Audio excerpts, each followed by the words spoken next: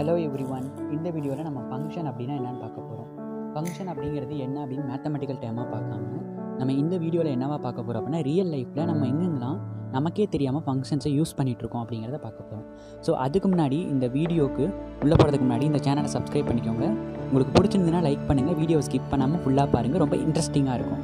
So இப்போ நம்ம வீடியோக்குள்ளே போகலாம். ஃபர்ஸ்ட் ஒன், இப்போ உங்கள் ப்ரொஃபஸர்ஸாக இருக்கட்டும், உங்கள் டீச்சர்ஸாக இருக்கட்டும், ஃபங்க்ஷன் அப்படிங்கிறது மேக்ஸில் நடத்தியிருப்பாங்க, கண்டிப்பாக நடத்தியிருப்பாங்க. 10th நீங்கள் படிச்சுட்டு வந்திருப்பீங்க ஃபங்க்ஷன்னா. ஸோ அவங்களுக்கு அது ஒரு டெஃபினேஷன் கொடுத்துருப்பாங்க. Function from a set domain to set a range அப்படின்னு சொல்லிட்டு ஒரு பெரிய டெஃபினேஷன் கொடுத்துருப்பாங்க. அது ஒரு ஃபார்மல் டெஃபினேஷனாக இருக்கும். அது அடுத்தடுத்த வீடியோஸில் பார்க்கணும். ஸோ இந்த வீடியோ நம்ம வந்து இன்ஃபார்மலாக எப்படி ஃபங்க்ஷன் டிஃபைன் பண்ணுறாங்க, ப்ளஸ் அது நம்ம நேச்சுரலாக எங்கெங்கே நமக்கே தெரியாமல் யூஸ் பண்ணியிருக்கோம் அப்படிங்கிறத பார்க்க போகிறோம். ஸோ ஃபஸ்ட்டு நீங்கள் ஃபங்க்ஷன் படிக்கிறதுக்கு முன்னாடி நீங்கள் ஏன் ஃபங்க்ஷன் படிக்கணும், ஃபங்க்ஷன்னா என்ன அண்ட் எங்கே அதை யூஸ் பண்ணுறோம் அப்படிங்கிறது இந்த வீடியோவில் ஃபுல்லாக பார்ப்போம். ஸோ இப்போ நம்ம பார்த்துட்ருக்கிறது function in real situations.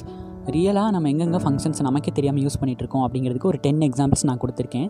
First one, cooking, planting, cycling, boating, making rice floor or வீட் floor, find the area of a circle and paid interest in the bank, gain marks in the exam, produce a new product or dissolving the old products, turn off or on electronic appliance. இதை பார்த்தா உங்களுக்கே ஆச்சரியமாக இருக்கும், என்ன இதிலலாம் நம்ம மேக்ஸில் இருக்கக்கூடிய ஃபங்க்ஷன்ஸ் யூஸ் பண்ணுறோமா, எப்படி அப்படிங்கிற ஒரு கேள்வி உங்களுக்குள்ளே வரும். ஸோ அது எப்படி அப்படிங்கிறத இந்த வீடியோவில் பார்ப்போம். ஸோ ஃபர்ஸ்ட் ஒன், நான் இதில் வந்து 10 உங்களுக்கு டீட்டெயிலாக எக்ஸ்பிளைன் பண்ண போகிறதில்ல, ஒரு 2 or 3 நான் சொல்லுவேன். உங்களுக்கு அப்பயே எப்படி ஃபங்க்ஷன் வந்து மேக்ஸில் இருக்கக்கூடிய ஃபங்க்ஷன் எப்படி நம்ம ரியல் டைமில் இருக்கும் அப்படிங்கிறத நீங்கள் அண்டர்ஸ்டாண்ட் பண்ணிப்பீங்க. தென் நீங்கள் இந்த 10 எக்ஸாம்பிளுக்கு உட்காந்து ஒரு 10 மினிட்ஸ் யோசிச்சா போதும். யோசிக்க தேவையில்ல, உங்களுக்கு ஆட்டோமேட்டிக்காக வந்ததுனாலே உங்களுக்கு புரிஞ்சிடும். ஸோ ஃபஸ்ட்டு ஃபங்க்ஷன்ஸ் இன் குக்கிங் அப்படின்னா என்னென்னு சொல்லிடுறேன். ஸோ இப்போ நம்மளோட மாம் வந்து குக் பண்ணுறாங்கன்னு வச்சுப்போம். ஸோ அவங்க வந்து என்ன பண்ணுவாங்க அப்படின்னா, ஃபஸ்ட்டு காய்கறிலாம் கழுவிட்டு அந்த காய்கறியை வெட்டி அதை ரெடி பண்ணி வச்சுருப்பாங்க. ஸோ அதுக்கு தேவையான இன்க்ரீடியன்ட்ஸ் எல்லாத்தையும் ரெடி பண்ணி வச்சுப்பாங்க. தென் அவங்க என்ன பண்ணுவாங்கன்னா, கேஸ் ஸ்டவ் ஆன் பண்ணிவிட்டு தவாவை வச்சுட்டு என்னென்ன காய்கறிலாம் வச்சுருக்காங்களோ அதை உள்ளே போட்டு நமக்கு சமைச்சு ஒரு ஃபுட்டாக ரெடி பண்ணி தந்துடுவாங்க. ஸோ இதில் என்ன ஃபங்க்ஷன் ஆகுது அப்படின்னாக்க, குக்கிங் அப்படிங்கிறது அதில் ஆகக்கூடிய ஃபங்க்ஷன். ஸோ நமக்கு முன்னாடியே தெரியும், ஃபங்க்ஷன் அப்படின்னாக்க டொமைன் அண்ட் ரேஞ்ச், அதாவது டொமைனில் இருக்கக்கூடிய ஒவ்வொரு எலமெண்ட்டுக்கும் ரேஞ்சில் ஒரு எலமெண்ட், தனித்துவமான ஒரு எலமெண்ட் இருக்கணும்.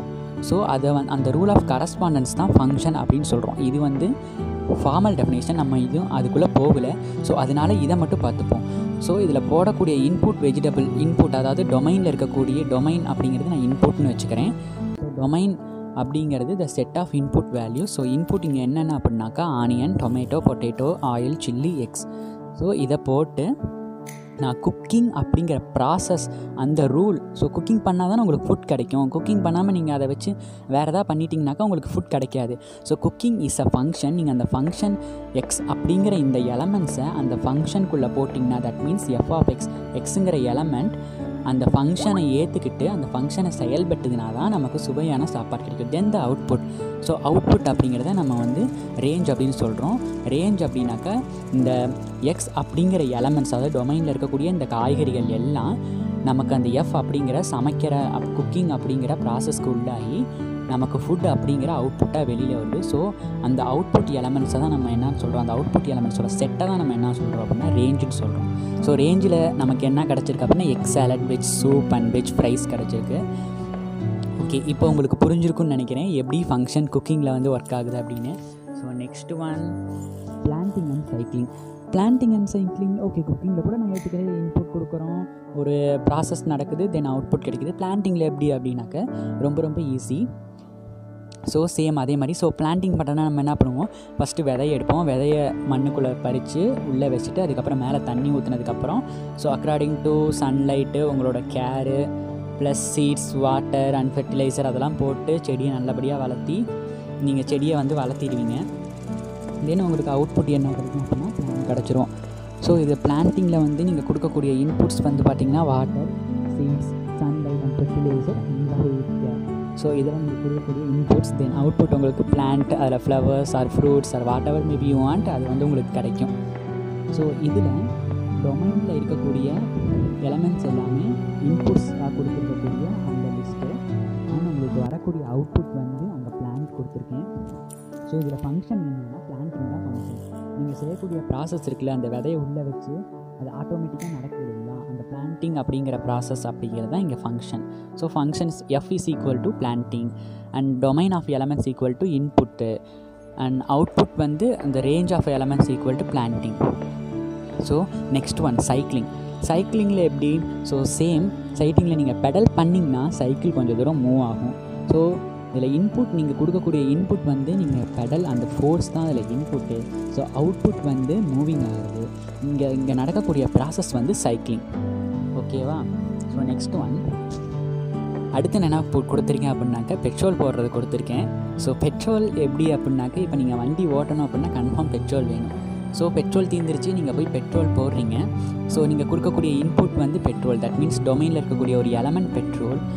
தென் நீங்கள் வண்டியை முறுக்கிட்டு போனீங்கனாக்க நீங்கள் ஒரு எங்கே போகணுமோ அங்கே போய் சேர்ந்துருவீங்க. அது அவுட்புட்னு வச்சுக்கோங்க. ஸோ நடக்கக்கூடிய அந்த மெஷினரி ப்ராசஸ் இருக்கு இல்லைங்களா, பெட்ரோல் வந்து உங்களுக்கு ஃபோர்ஸாக கன்வெர்ட் ஆகிறது, அந்த பைக்கில் நடக்கக்கூடிய அந்த மெஷினரி ப்ராசஸை வந்து நீங்கள் ஃபங்க்ஷன் அப்படின்னு வச்சுக்கோங்க. ஸோ இதில் டொமைனில் இருக்கக்கூடிய எலமெண்ட்டு வந்து பெட்ரோல் அப்படின்னு X equal to petrol and F is equal to the machinery processing and வரக்கூடிய ரேஞ்ச் R ஆஃப் F அப்படின்னு சொல்லுவோம். ஸோ ரேஞ்சுங்கிறது கேபிட்டல் R இருக்கும். So R of F so equal to நீங்கள் எங்கே போய் சேர்ந்தீங்களோ அங்கே கொடுத்துக்கோங்க.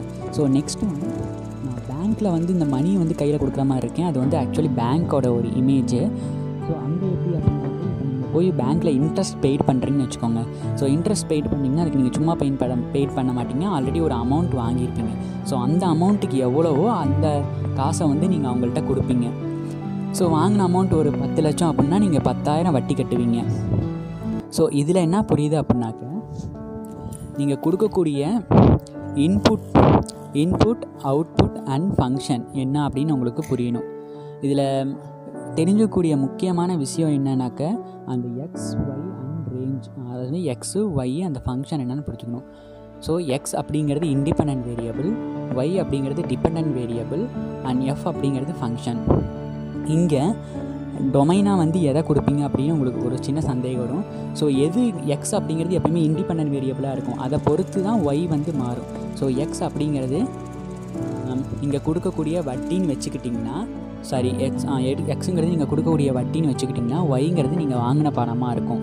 அவ்வளோதான் உங்களுக்கு இந்த பேங்கிங்கில்.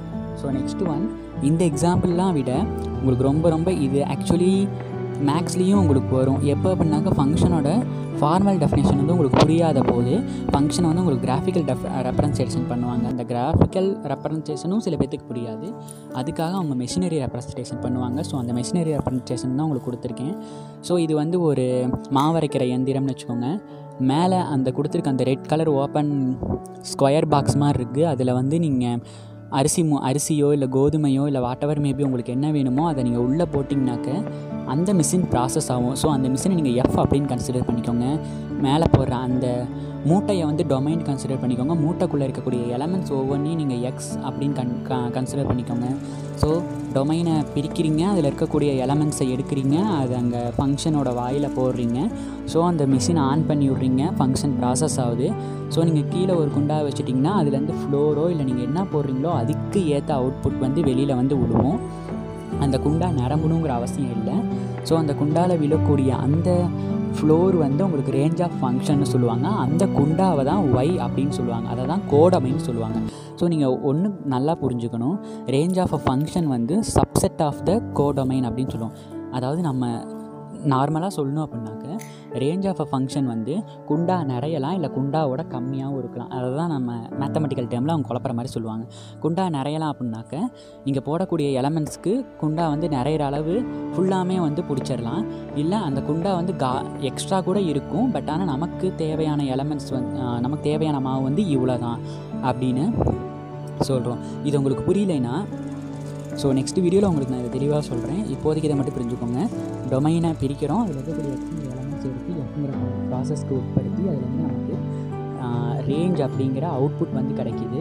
அந்த அவுட்புட் வந்து அந்த கோடொமைனுக்கு ஈக்குவலாக இருக்கலாம், இல்லைனா அந்த கோடொமைனோட கம்மியாக இருக்கலாம். அதாவது குண்டாவை நிறச்சிடலாம், இல்லைனா குண்டாவோட கம்மியாக இருக்கலாம், ஆனால் அந்த குண்டாவோட அதிகமாக போக வாய்ப்பு இல்லை. ஸோ நெக்ஸ்ட் ஒன், இப்போ தான் நம்ம வந்து இதெல்லாமே ரியல் டைம் சிச்சுவேஷன். இப்போ நான் ஒரு 4-5 சொல்லியிருக்கேன் நினைக்கிறேன். நம்ம மற்றதுக்கெலாம் ஜஸ்ட் ஒரு டைம் வந்து யோசிச்சு பாருங்கள். மீதி என்ன இருக்குன்னா போட்டிங் இருக்குது. போட்டிங்க்கு ரொம்ப சிம்பிள், நீங்களே சொல்லுவீங்க. நீங்கள் துடுப்பு போட்டிங்கன்னா படகு முன்னாடி போகும். ஸோ துடுப்பு போடுறது வந்து நீங்கள் கொடுக்கக்கூடிய இன்புட்டாக வச்சுக்கோங்க, படகு முன்னாடி போகிறது வந்து அவுட்புட்டாக வச்சுக்கோங்க. நீங்கள் கொடுக்கக்கூடிய அந்த போட்டிங்கிற ப்ராசஸ் தான் ஃபங்க்ஷனாக இருக்கும். ஸோ அதை நம்ம மேக்கிங் ரைஸ் ஃப்ளோர் சொல்லிட்டேன். So finding area of circle, இதில் என்னடா ஃபைண்டிங் ஏரியா ஆஃப் சர்க்கிள் எப்படி சொல்லணும் அப்படின்னாக்க, ஸோ நமக்கே தெரியும் ஏரியாவோட ஆக்சுவலி அவங்க கொடுத்த formula A = πr². That means the area of a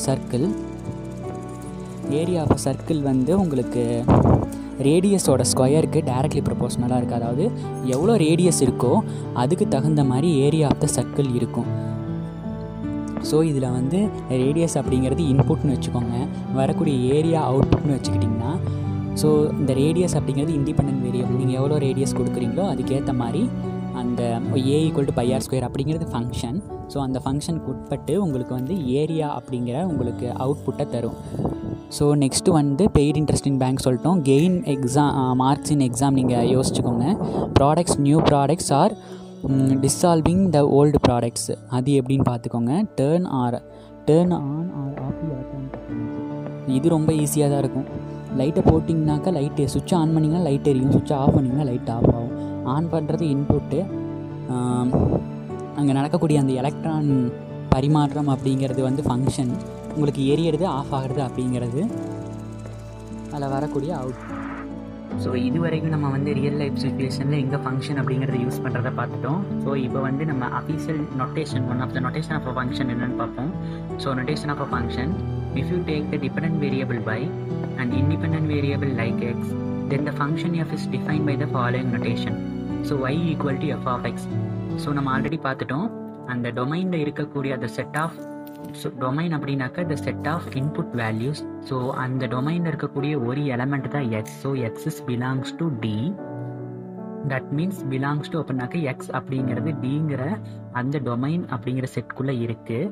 so அந்த x அப்படிங்கிறது f அப்படிங்கிற ஃபங்க்ஷனுக்கு உட்பட்டு, that means f of x உட்பட்டுச்சுனாக்க நமக்கு அந்த y அப்படி y = y-ஆ இருக்கும். ஸோ y அப்படிங்கிறது கோடொமைன், அந்த கோடொமைனில் இருக்கக்கூடிய ஒரு எலமெண்ட்டுக்கு இந்த f of x அப்படிங்கிறது ஈக்குவலாக இருக்கும். இதுதான் நொட்டேஷன் ஆஃப் ஃபங்க்ஷன். இது y = f of x அப்படிங்கிறது எப்படி நம்ம அஃபிஷியலாக படிக்கணும் அப்படின்னா, y = f of x. That means the set of input value is called domain of the function. The set of output value is called the range of the function. The range may not include every element in y. இதுதான் அப்படியே சொன்னேன். அந்த range அப்படிங்கிறது வந்து இருக்கக்கூடிய எல்லா while இருக்கக்கூடிய எல்லா எலமெண்ட்ஸாகவும் இருக்கணுங்கிற அவசியம் இல்லை, அந்த ஒய்யோட சப்செட்டாக இருந்தாலே போதும். இதுதான் வந்து informal definition of a function. So அடுத்த இதில் நம்ம கொடுத்துருக்கேன், இன்புட் அப்படிங்கிறது எக்ஸு, அது எஃப் அப்படிங்கிற ஃபங்க்ஷனுக்கு உட்படும் போது எஃப் ஆஃப் எக்ஸ் தான் மாறுது. ஸோ அது அவுட்புட்டாக நமக்கு கிடைக்கிது. இது வந்து ஜஸ்ட் ஒரு கிராஃப், ஒரு பிக் மாதிரி கொடுத்துருக்காங்க. ஸோ அடுத்து வந்து டொமைன், அதை ஒரு செட் மாதிரி நம்ம கொடுத்துருக்காங்க 10th இருக்க மாதிரி. ஸோ x1 x2 x3 அப்படிங்கிறது டொமைனில் இருக்கக்கூடிய எலமெண்ட்ஸ். ஸோ அந்த எலமெண்ட்ஸ் வந்து எஃப்ங்கிற ஃபங்க்ஷனுக்கு உட்படுச்சுனாக்கா நம்ம ரேஞ்சில் இருக்கக்கூடிய y1 y2 y3 அப்படிங்கிறது கிடைக்கிது.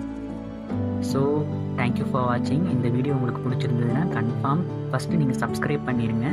அப்போ தான் நான் டெய்லி போஸ்ட் பண்ணுற வீடியோஸ் வந்து உங்களுக்கு கிடைக்கும், கண்டினியூஸாக கிடச்சிட்ருக்கும். உங்களுக்கு பிடிச்சிருந்ததுனாக்க லைக் பண்ணுங்கள், உங்களுக்கு ஃப்ரெண்ட்ஸ்க்கும் ஷேர் பண்ணுங்கள். தேங்க்யூ ஃபார் வாட்சிங்.